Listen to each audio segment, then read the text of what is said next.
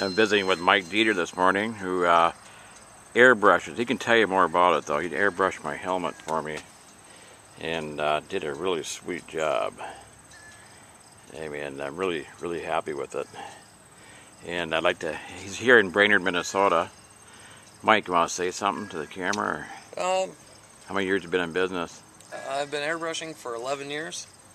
I've been painting cars for 13 years, I think, now. Okay. I'm old, I guess, or I'm getting there. You can see the quality. That's really cool, man. It was all done in, it was all painted black first, and then I went in and did, sketched it out with chalk, came in with white, overreduced white, sketched out with the airbrush, and then I came back in with black and tightened up all the detail, and then came back in with white one last time, hit all the detail highlights, and then put Aruba teal candy over the top of everything.